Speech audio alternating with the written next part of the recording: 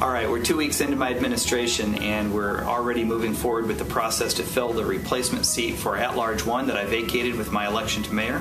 Last Thursday night, we had a great commission meeting where we came to a unanimous consensus about the process moving forward for the applications. So the applications are due beginning now and running through the 17th of May.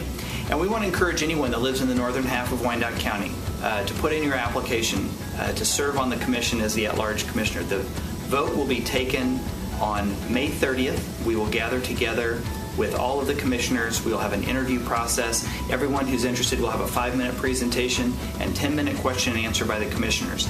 And then the commission will vote on who to select. The challenge I've given to the commission, and the same challenge I'm giving to the community, is we're looking for the candidate who will be a consensus candidate. Not someone who just gets the 6 votes necessary, but someone who gets 8 or 9 votes and really can help to pull the whole community together.